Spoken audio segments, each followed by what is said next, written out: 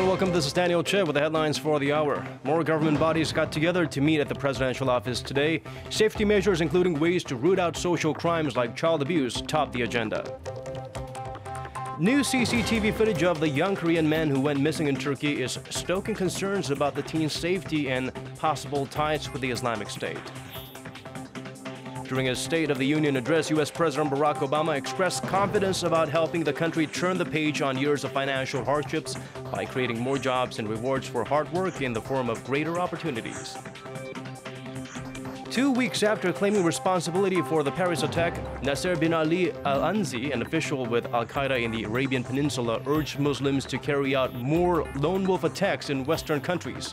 Stay with us for more at 6 p.m. Korea time.